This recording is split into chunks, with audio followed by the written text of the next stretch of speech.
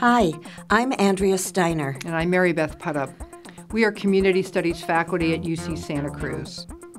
In this major, we say that your work in the world is more effective when you have a deep understanding of histories, vocabularies, and theories related to justice and social change, and equally, that you theorize much more accurately when you have real-world experience. Community analysis for global health brings together classroom and community. It's a methods course.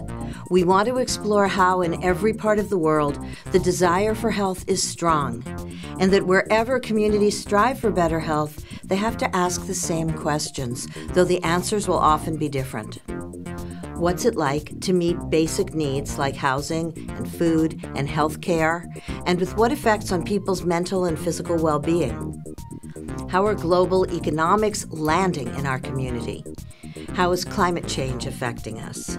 And even, maybe especially, how do people come to understand their collective power to create healthy communities according to their ideas of what healthy even means? But it's also about critical analysis of the roots and implications of this term, global health, that's become such a buzzword. We link health and social justice.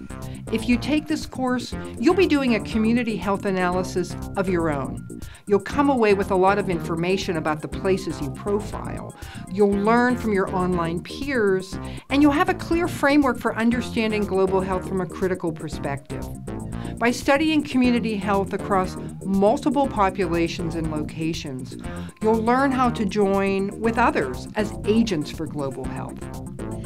We hope to meet you soon.